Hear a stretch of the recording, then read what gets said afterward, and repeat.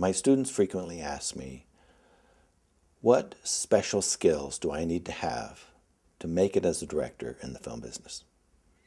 And I tell them, you need to know the fundamentals.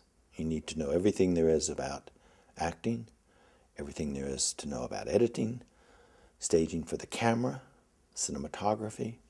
You need to know the dynamics of cinema. And but what one special, beyond the fundamentals, what one special skill do I need to know that would help me? And I tell them, well, if you're looking for just one special skill as a director, learn to spin a beer bottle on your fingertips. Here I am on the set of Netherworld in New Orleans. I'm directing.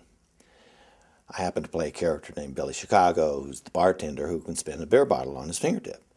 But I would walk across the set as the director, spinning my beer bottle on my fingertips. And people paid attention. It was mesmerizing. Mesmerizing. If you can spin a beer bottle on your fingertips, your actors will do anything you say.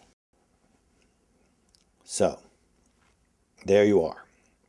If you want to know that one thing that you can do as a director, learn to spin a beer bottle on your fingertips.